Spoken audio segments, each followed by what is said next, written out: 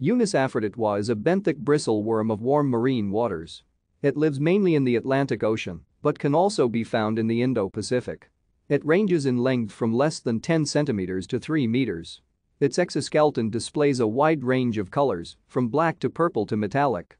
This species is an ambush predator. It hunts by burrowing its whole body in soft sediment on the ocean floor and waiting until its antennae detect prey. It then strikes with its sharp mouthparts. It may also be found among coral reefs. E. Aphroditois is also known as the bobbit worm or bobbit worm.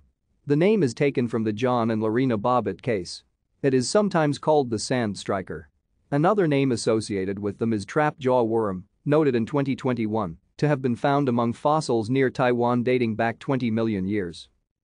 These ambush predators have no eyes and 5 antennae on their head that are used to sense prey. The body is covered by a hard exoskeleton. The mandibles can be retracted inside the body and are responsible for striking and stunning prey. They are capable of snapping some prey in half. Thank you for watching. Like and subscribe if you would like to view more of our videos. Have a nice day.